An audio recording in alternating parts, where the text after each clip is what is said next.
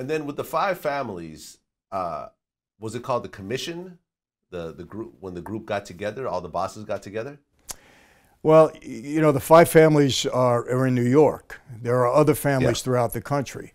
And the way I was always told, even though I never experienced this myself, because during my time after Appalachia, as you know, as you probably know, all of the commission members didn't meet, you know, together because of that Appalachian deal.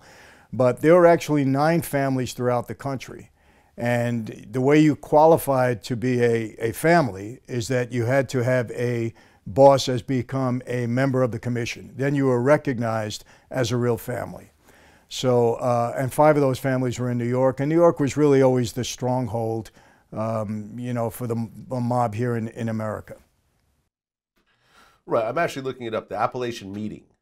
So it was a historic meeting, historic summit of the American Mafia held at the home of mobster Joe the Barber in Apalachin, New York.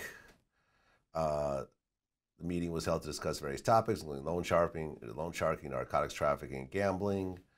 Local and state law enforcement became suspicious of the meeting. And I guess what, the meeting was somehow surveilled or something like that? Yeah, I think it was accidentally surveilled by 2 state troopers at the time that happened to catch a license plate of somebody, and it led them to this meeting in Appalachia. And after that happened and it was exposed, you know, there were a lot of bosses there and a lot of prominent people here from around the country.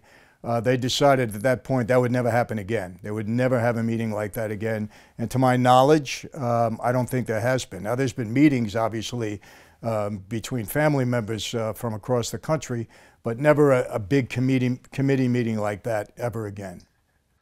Well, yeah, I'm looking it up. More than 60 underworld bosses were detained. Correct. 60 bosses were, well, not necessarily arrested, but detained all in one place. That's correct. So someone basically just hit the jackpot on that. And it was accident. It was an accident that they hit the jackpot, but they did, and like I said, as a result, they would never have a meeting like that again. Okay, now your father was known as one of the enforcers or the main enforcer for the Colombo family. Well, that's what the you know, the media and law enforcement dubbed him as back in the 50s and 60s. You know, I got to tell you, Vlad, you know, that was obviously I was around during the 50s and 60s, and I always wondered, you know, my father was a prominent guy in that life, there was no doubt about it, but he got so much media attention. You know, he wasn't the only guy around. I mean, that was when Carlo Gambino was around, and Anastasia was around, and Colombo was around, and so many guys were around at that time. And I always wondered why it was him that they really selected to go after in such a hostile way. I mean, you know, my dad was the John Gotti of his day. As a matter of fact, I believe he got more attention at his time than Gotti did.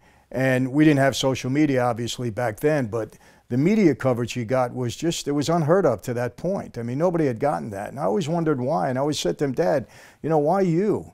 And, you know, he gave me some different answers for it. So, I mean, I think law enforcement believed that. Look, law enforcement said he was responsible for 30 or 40 or 50 murders. Now, they never proved that. We've never seen any evidence of that. Nobody's ever come out and said, well, Sonny Franzese killed all of these people. It was just their theory at the time, but theory almost became fact. But we have no evidence to prove that, but somehow they believed it.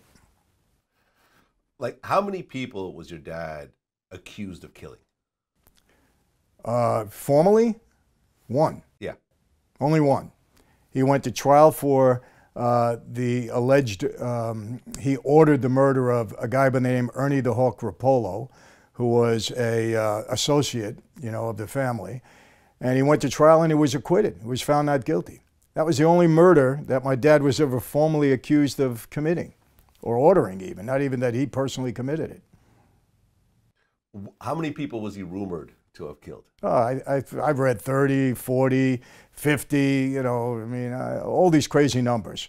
But they never give names of any of them. They just said that he was rumored to kill or supposedly killed all these people. But there's no evidence, and nobody's ever said anything.